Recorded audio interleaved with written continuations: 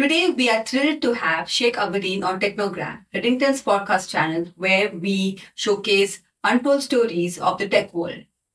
With over 18 years of enterprise sales experience across cybersecurity, SaaS, and cloud, Sheik Abideen is the regional director for Meta at Securonix. Known for exceeding targets and leading high-performance teams, Abideen has helped a lot of top enterprises across Middle East, Turkey, and Africa solve challenges in the digital world. Abideen, welcome to the show. Thank you very much for having me. It's a pleasure to be with you and discuss some of the interesting topic in cybersecurity world. For sure. And I think before we get into the whole cybersecurity related questions, I would like to know, how did your cybersecurity story start? When did you know that cybersecurity was your calling?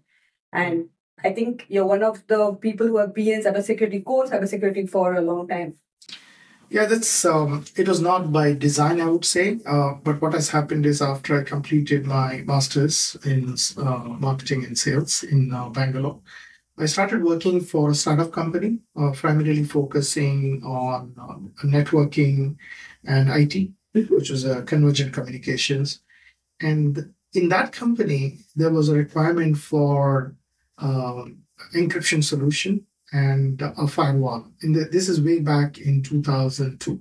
Okay. Right? And that time, there were not many branded firewall technologies. Maybe there were Cisco and NetScreen, but not many. So Convergent Communication decided to develop the technology in-house. Okay. So I was dealing with the cowboy programmers day in, day out. Okay. So that gave me a lot of exciting information and the potential of cybersecurity world. So the knowledge that I acquired during those 2 years has given me confidence that the future is all about cybersecurity. And I stuck to that industry up till now. Do you remember any incident or any instance where kind of when you were in that role and you said, okay, this is a very, very interesting field and I want to explore this more? Yeah, this is one very important change in my life. What happened is once in the year 2002, Convergent Communication participated in GITEX. Okay. And we had a stall in GITEX. My CEO, Venkat, he said, Abid, we have a stall. We don't know who to take for this, manning the stall. And you being one of the key sales guy who knows cybersecurity, why don't you join me and be in the booth, whatever comes. So when I flew down with him, I was in GITEX for 5 days. And during that time, the technology that we developed called Unified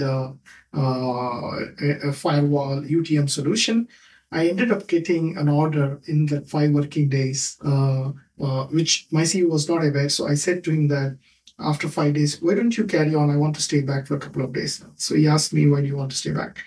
I said, I have some opportunity that I want to see if I can close. So he said, okay, fine. So I stayed back. And after 2 to 3 days, I got the order for 50 units of the UTM. Mm-hmm. And I went and I put the order in front of my CEO. He was shocked that, we didn't expect a business transaction to happen in such short notice. And that gave me a kind of a pleasant surprise. It is possible. And this is a real pain point for most companies who are in the cusp of adopting internet into their corporate world. That time, the internet was just about getting adopted. So there you go. That was my first order. Amazing. So that was your first exposure to Dubai as well? Yeah, absolutely. The first visit. So I went with an order. So and how many years have you been here now? I'm here since now 22 years. So 1 year after I did that order, so I came back to Dubai. I had so many offers because of the GITEX participation. Right. And now we're approaching under GITEX. This must be your which edition of GITEX? Yeah, 22, 23. 23 GITEXs you have participated in? Yeah. Wow, that's amazing. I think it's my 11th or 12th. It's one of the biggest IT exhibition, I suppose. So from back then, when you were saying that there were a lot of pain points that you could identify, and if you compare that to today, is there any pain point that's still a constant, or has it evolved? I think the pain point is complexity, right? The complexity, if you compare it to the past and now complexity, yeah, it is much more complex. But for any point in time, what you're experiencing is complex. For those days, customers who were very accustomed to not connecting to internet and just trying to open an internet connectivity for browsing and accessing email, that was very complex. Right. What you put firewalls, you put proxy, all of that. And now if you're looking at fast forward 20 years, we see that now we are talking about AI, poisoning LLMs. We are talking about identity theft. We are talking about ransomware. Yeah. I think those people would be very happy in this right. Those problems now seem a little small. Very small. Yeah. Okay. And at Securonix, you lead the... Yeah, so I'm the regional director for Securonix. I was hired as a first employee for the Middle East. Okay. Today we have around 12 to 15 people in the region. We provide the sales, pre-sales, project implementation, customer success, all through the region. And 24/7 support happens from US, UK, and India. So was there any project that you would have worked on recently that was exciting as well as kind of a game changer? I would say every project is very exciting because as a salesperson, acquiring and winning a business from a very valuable customer is important. But there are definitely some which stands out, as you said. One of the largest oil and gas company, one of the largest bank in the region, in the country, the airport authority. So there are many of these large flagship companies in the region. We have won those projects, and many of them are using our solutions to protect their cyber assets. Okay. Can you also tell me briefly, like, what are the challenges or pain points that we discussed? What is Securonix trying to help? So if you look at cybersecurity technologies, you can categorize into three areas. Number one is preventative technology, something that you will implement which will prevent you from certain breaches, certain threats, such as firewall. It will help you from external oriented threats. Then there are technologies which are governance related. For example, you will do penetration testing, risk assessment, and to see if you have vulnerabilities that you can mitigate them. So that is more of a governance related. And then there are technologies which are detection. Because even after you put all the preventative controls, you still will have some kind of breaches. So how will you detect, in spite of doing everything in your capacity, if there is a breach? I should know, right? The Securonix falls under detection technology. We call it as SIEM, Security Information Event Management. Mm-hmm. So what we do is we collect signals from every device, every applications, whether it is on-prem or cloud. When we say signals, we're talking about logs. So every activity that happens in these devices, it logs. Right. So this user accessed me and did this with my information. So this information we collected and we correlate this information to say, okay, this looks like malicious, this looks like suspicious, this is okay, this is not okay. And with the help of those signals and correlations and analysis, customer is able to take a decision. I think we are under attack. I think there is a possible data exfiltration. I think there is a likelihood of a ransomware attack. There is a likelihood of somebody trying to change privilege or access privilege accounts, all of that. So there could be thousands of combinations that you can detect using Securonix. So Securonix is a SIEM solution.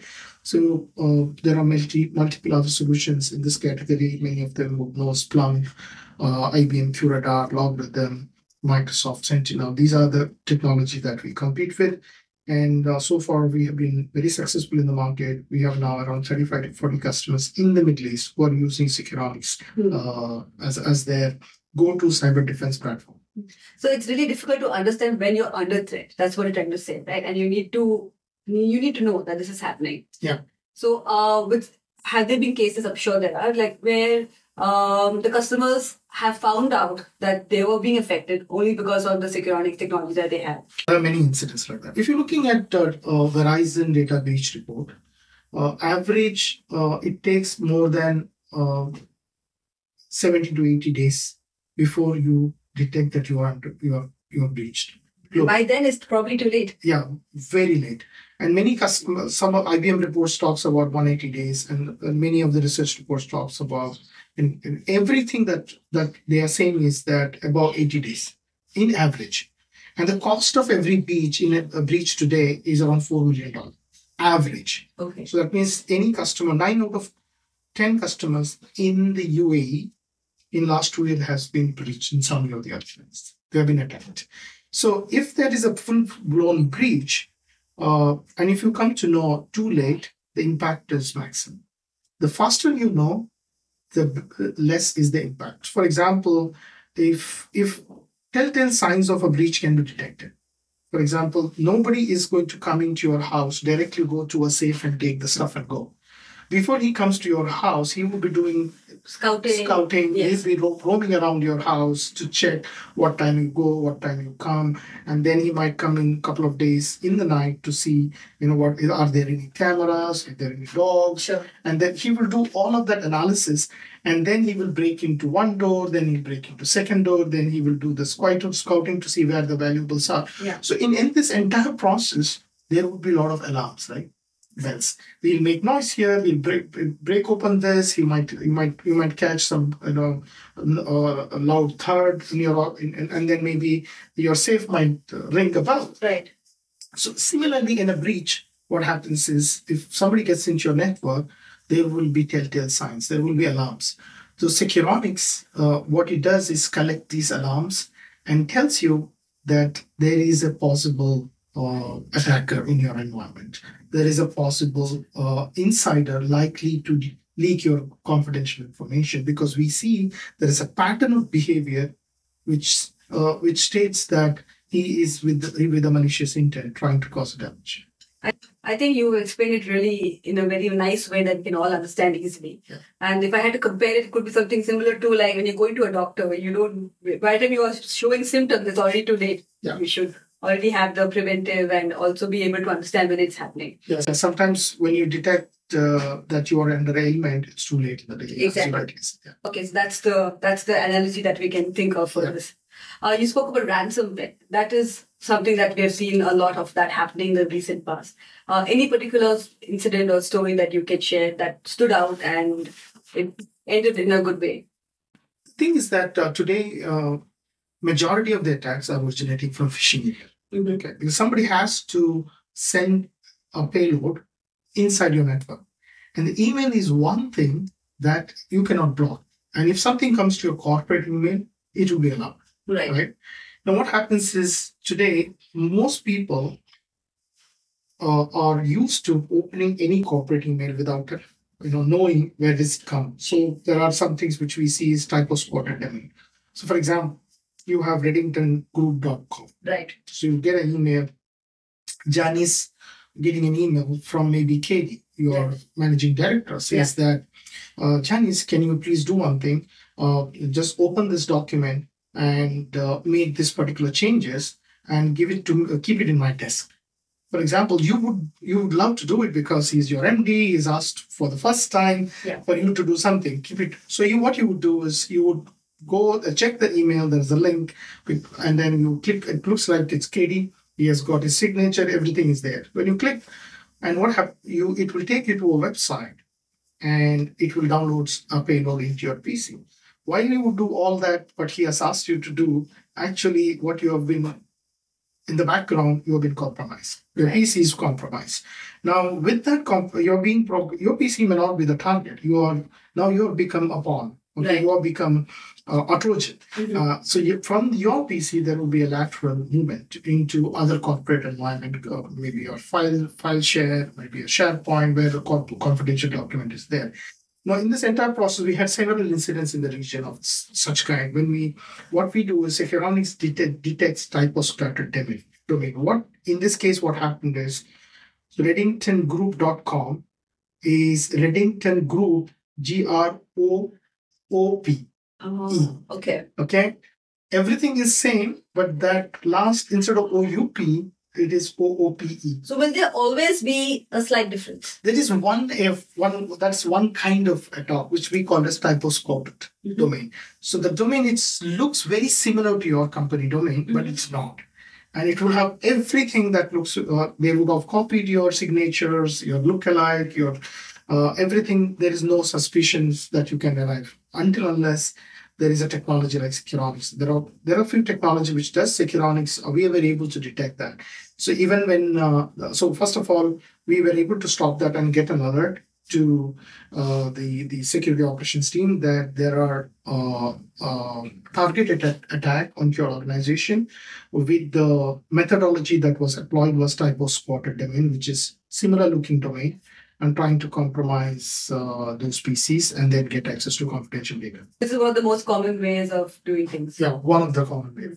So this also brings me to like talking about AI and ML, right? So I want to talk about how they use it and how we use it to kind of keep things safe. Yeah. So I've heard we have heard stories about how there's a Zoom or a Teams call, and you have you mentioned Katie, so he's our EVP, so he's on the call. It's his face, and he is telling us all to do things. Things like that, where your company's head of the company is in the call and talking to you. So the face is there, but it's not really him. And the call is entirely, you can see your colleagues, but it's probably not them. So those kind of things also happen. Those are deepfakes, right? Deepfake is going to become more complex to detect. The thing is, that's why, one of the things that somebody asked me in the last interview that, do you think AI can replace human beings? Mm-hmm. If you see AI is trying to emulate human intelligence, not the human emotions, right? So you cannot catch if you are trying to, if the AI is successful in emulating the intelligence, but the emotions are very difficult to emulate. How would you, we say that hunches. So when you talk to somebody, you know that he's lying. Yeah. You talk to somebody, you know that he's nervous. There must be something beyond what he's saying. These are the things which is difficult for a technology to understand. Not yet there. So AI would find it difficult to understand these kind of defects. You must need a human intervention sometimes to do it as of now.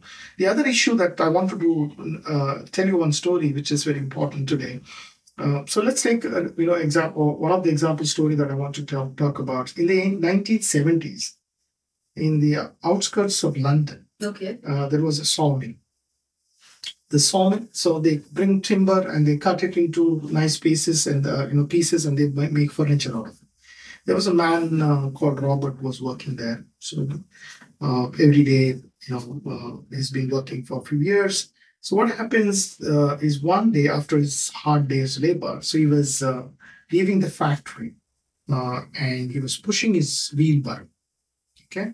As he approached the gate, security guard comes and says, "Hi, Robot, what are you taking from the factory?" So he looks at the wheelbarrow. There is a box inside the wheelbarrow. So the robot says, "Nothing, it's just sawdust. Okay. Can you please open this for me?" So he bends and he opens it. And he finds his wheelbarrow. "So why do you take this?" He says, "So when we do the, we use the saw machine, so we collect a lot of sawdust. And normally we throw this. So I want to use this for my kitchen. I want to cook some food, and this is a good source of energy for us." So, okay, there you go.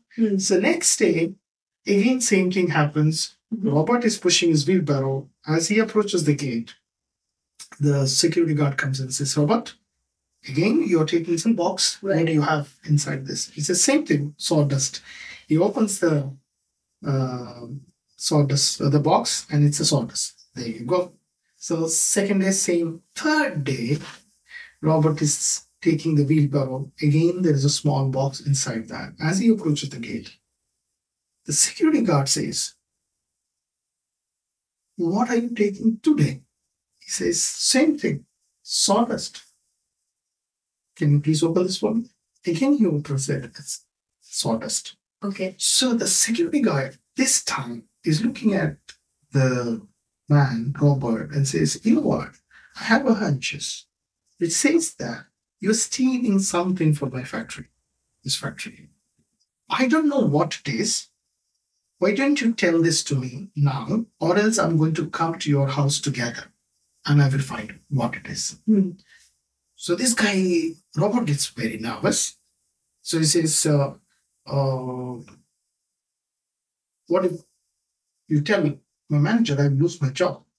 So he says, I will not tell manager if you tell it to me now. Right. Otherwise, I will find out, coming to your house, then you will lose your job and you will be arrested. So he says, do not tell anybody. I'm taking wheelbarrows. Interesting. So every day he's been stealing wheelbarrows in front of the security gate, security guard. Everybody is watching him taking one wheelbarrow every day. Right. And they could not fathom that this man could steal a wheelbarrow. And they were going behind a small sawdust, the box inside that. In cybersecurity, there are many wheelbarrow movement, right? Something which is very obvious, you overlook. In today's circumstances, everybody is talking about AI, machine learning, generative AI, LLM models. What they don't understand is that this generative AI is a wheelbarrow. Okay, because this generative AI is not written by your company, it's by third party. And if that can be poisoned or manipulated, every data that you have sent into generative AI can be manipulated, can be misused. So how do you protect your investment in generative AI tools from getting poisoned, from getting exploited by hackers or malicious people? So this is one wheelbarrow. The other wheelbarrow that we have is the state actors today. In current geopolitical scenario, the kind of wars and the kind of the tension that's happening between various countries, every country in last 4 years are investing millions of dollars to build capability which can which can cause damage to the enemy state.